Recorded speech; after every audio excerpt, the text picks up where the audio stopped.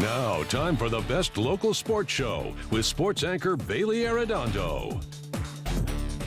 The desert is known for its world-class golf, tennis, high school sports, but I'd also add boxing. Might even be the most underrated, and Brandun Lee can back me up. A Coachella Valley-born boxer that will have his biggest spotlight shine inside the ropes on Saturday night. Boxing is bred in the Coachella Valley, and Brandun Lee is a clear example. The La Quinta fighter has yet to lose in the ring and has 22 knockouts.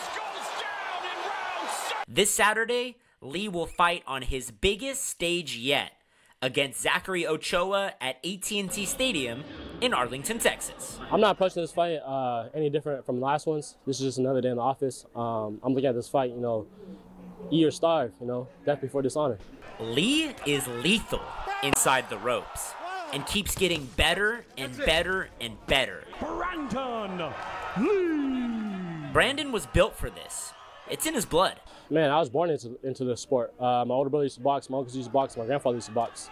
No distractions. Lee is dialed in to keep his undefeated record alive. Flying on Tuesday. On Wednesday, I have a media workout. I'm going to do a workout in the afternoon.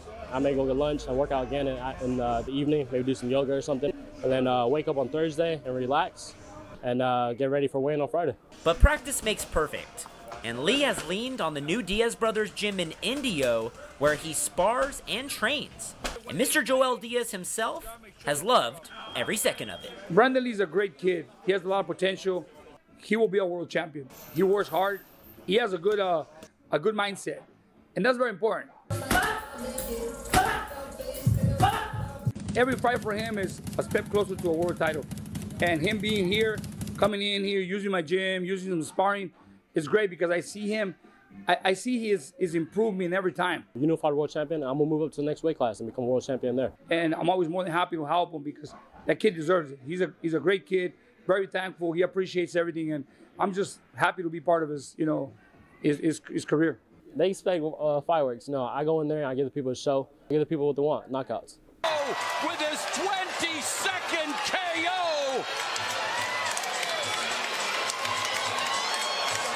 That was Brandun and his father, Bobby Lee. It's going down on Saturday inside the ring. Lee vs. Ochoa, 4 p.m. on Showtime. In studio, Bailey Arredondo, News Channel 3.